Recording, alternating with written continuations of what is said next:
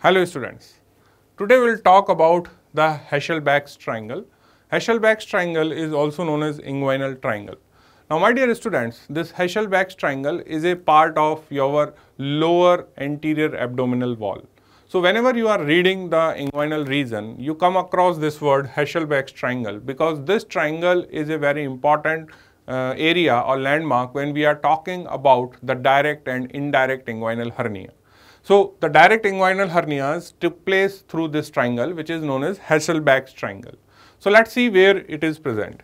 Now when you are talking about the lower anterior abdominal wall, you will find that this triangle is situated deep to the posterior wall of inguinal canal. So this is the first thing that again when you are reading this Hesselbach's triangle, you will not find this Hesselbach's on the anterior surface of anterior abdominal wall. For that you have to go in the posterior side of anterior abdominal wall.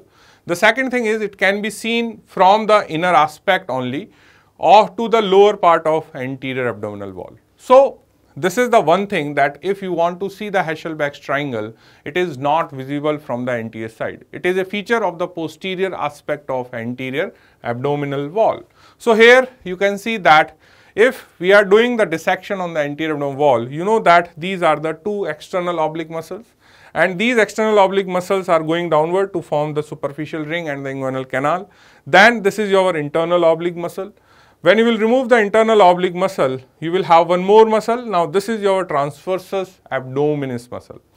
Now still you are not able to see the Hesselbach's triangle, and once you will remove the transversus abdominis, you will find the another layer, and this is known as fascia transversalis. Now in the fascia transversalis, you are having the deep inguinal ring. So when you will go downward, here you can see a small opening, and this small opening is known as deep inguinal ring. Now if you will see the deep inguinal ring, this deep inguinal ring is related with a artery, and this artery is known as inferior epigastric artery, which is a branch of external iliac, and this after taking origin runs in the posterior surface of anterior abdominal wall and then it enters into the rectus sheath through the arcuate line. Now here, now you can see that this triangle is formed, and what are the boundaries of the triangle? So you have seen the one boundary is formed by the lateral border of the rectus abdominis muscle, one boundary is formed by this inferior epigastric artery, and one boundary is formed by the inguinal ligament itself. So what is the boundaries of Hesselbach's triangle? Hesselbach's triangle is bounded laterally by this inferior epigastric artery, medially by the lateral border of your rectus abdominis muscle, and inferiorly you will have the inguinal ligament. The inferior epigastric artery is also a very important landmark because it is defining the position of deep ring. So this inferior epigastric artery is just medial to this deep ring. So whenever we are doing the laparoscopic dissection of lower anterior abdominal wall, we are locating this deep ring just lateral to inferior epigastric artery pulsation. Clear? So what are the boundaries? I explain you that medially. Now medially, what is the boundary? Rectus abdominis muscle. So this is the rectus abdominis muscle. So this lower part is forming the medial boundary. What is the lateral boundary? This is the origin of inferior epigastric, which later on enters into the posterior side. So this is your lateral boundary formed by the inferior epigastric. Then what is the inferior boundary? Now this inferior boundary is nothing but this is the inguinal ligament itself, and in this way you are having the Hesselbach's triangle.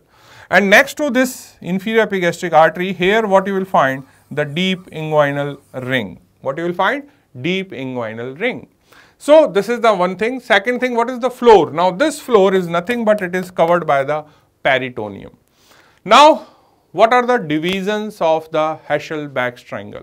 What does it mean? That this is your inguinal ligament, this is your rectus abdominis muscle, and here is your artery.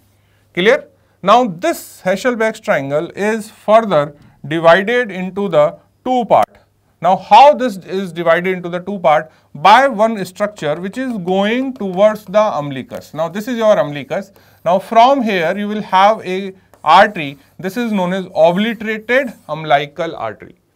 This obliterated umbilical artery is going to form a fold, and that fold is known as medial umbilical ligament. That fold is known as medial umbilical ligament, and in this way this Hesselbach's triangle is divided into the two parts, lateral half of Hesselbach's triangle and medial half of Hesselbach's triangle.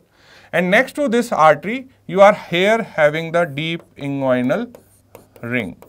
Clear? So this is the division of your Hesselbach's triangle. Now out of these two triangles, the floor of the triangle in medial side, now that means here it is strong. Why? Because it is supported by conjoint tendon. So here you will have the conjoint tendon. What is conjoint tendon? Conjoint tendon is the composite tendon which is formed by the transversus abdominis and internal oblique muscle fibers. While the floor on the lateral side is weak, and this weak area of Hesselbach's triangle is more prone for the direct inguinal hernias. So here we will try to understand this Hesselbach's triangle and why the medial side of the Hesselbach's triangle is having the strength with the help of conjoint tendon. So again you can see we have removed the external oblique. Now here you have internal oblique. Now in this lower part you can see that these are the arch fibers of your internal oblique. Now these arch fibers are attaching here on the medial side, and this is known as conjoint tendon. So when you are talking about the conjoint tendon, it is formed by the arch fibers of internal oblique and transversus abdominis which are going on the medial side, and these fibers are going to form your conjoint tendon. So when you will remove the external oblique, internal oblique, transversus abdominis, posteriorly you are able to see that there is a ring or the opening is present into this fascia transversalis, and this is the area where you don't have any support, but still this area is showing a support, and this support is known as conjoint tendon. So conjoint tendon is providing the support on the medial side. So this area is here become weak. So if you will have a artery here, now this will become your Hesselbach's triangle. In this Hesselbach's triangle, what you are able to understand that this area is remain weak because you don't have conjoint tendon, but this area is strong because here you are having the conjoint tendon.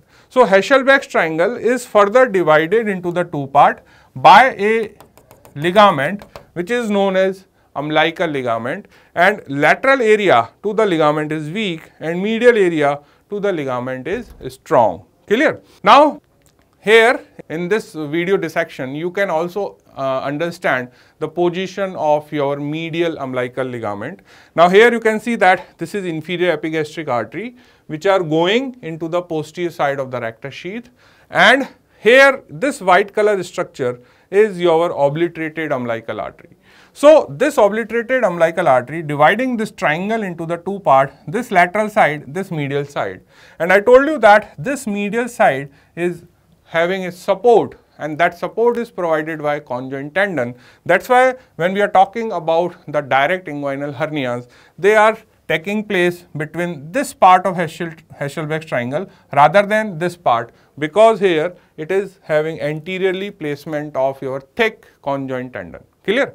So this is the important concept to understand, that whenever we are talking about Hesselbach's triangle, this Hesselbach's triangle is bounded one side by this inferior epigastric artery, one sided by the lateral border of your rectus abdominis muscle, and this is your obliterated umbilical artery which is going towards the umbilicus, and this obliterated umbilical artery further divide this Hesselbach's triangle into the medial side and the lateral side, but this medial side is having a support of the conjoint tendon. That's why the hernias doesn't occur through this medial portion of the Hesselbach's triangle, hernias occur through this lateral portion of Hesselbach's triangle. Clear?